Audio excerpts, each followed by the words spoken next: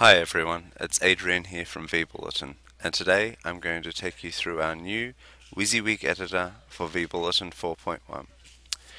The WYSIWYG, or What You See Is What You Get for the cool kids, is now an editor that is part of vBulletin's refactoring process, and this editor is going to be common across vBulletin's content management system, vBulletin's blog, and vBulletin's forum.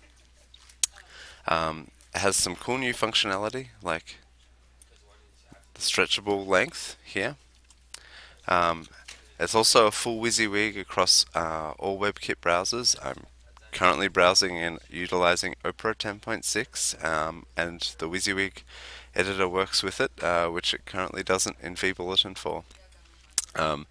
It will also include a paste from Word feature, which will enable you to paste content from Word without getting the weird formatting that can happen with some WYSIWYG editors. But apart from that, the functionality overall is the same as the current editor and will replicate all the current existing functionality. So there's the quick 101 on our brand new editor. Thanks for your time and have a great day.